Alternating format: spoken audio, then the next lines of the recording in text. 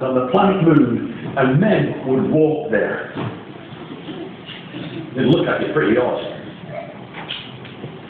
But on July the 21st, in 1969, a man by the name of Neil Armstrong planted the first human step, the first human foot on the moon. And if we could have that imagery, that would be really helpful. And his famous words were, "One small step for man, one giant leap for mankind." It's an incredible story that he told in 1950 or even 1960. People would have thought it's just impossible. And you know, Neil Armstrong became a Christian man, became a believer in God after that trip, because they called Earth from then on the blue planet. He said to look back from the moon and look back at planet Earth was just an incredible experience. That's just one little story. In 1976, I became very good friends with this young man when I hope they'll this image here. And the guy here, this guy here, and the guy in the middle is known to some of you, that's a chap called Pele.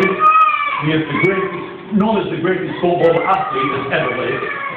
And then that other young guy with all the hair is me. We were 24 years of age there.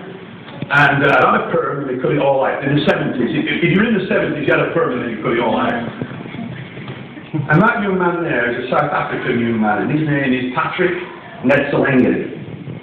Known to his friends, known to the nation of South Africa, his nickname was Ace, or Pule, short for Pele. Pele was the greatest player in the world, but in South Africa, Ace was known as Pule, in other words, the South African Pele. Most of you have never heard of him. Unless you're from South Africa, you've never have heard of him. But today, in their Hall of Fame in South Africa, he is now known as the greatest South African footballer in all their history. But in his day, 1976, and that time, he lived under what's called apartheid. And because he was a black man, because he had black skin, he never played for his country. He was the greatest footballer they ever had. But he was never allowed to play for his country. Well, let me tell you a true story about me and Ace one day, because we were teammates playing together.